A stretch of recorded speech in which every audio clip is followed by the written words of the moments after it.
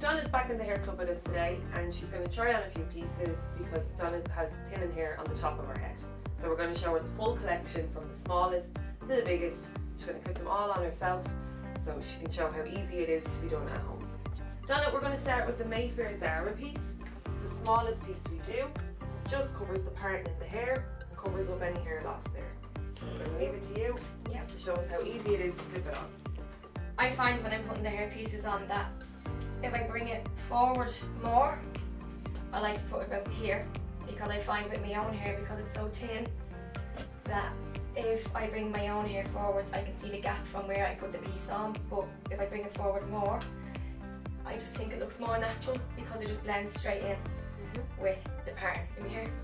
Perfect. Look at that blend at the back there, it's perfect. And now she has the coverage on the top of the head, which is where the client was looking for. As Donna was saying, she likes to clip it forward so the piece is the full hairline. And some people have a bit more hair at the front but still have thinning all through the crown. So this piece is very versatile. It can be worn right at the front to create the new hairline, but you can clip it back and use your own hair at the front as well. Very natural. It's very easy to assemble. No weight in it at all.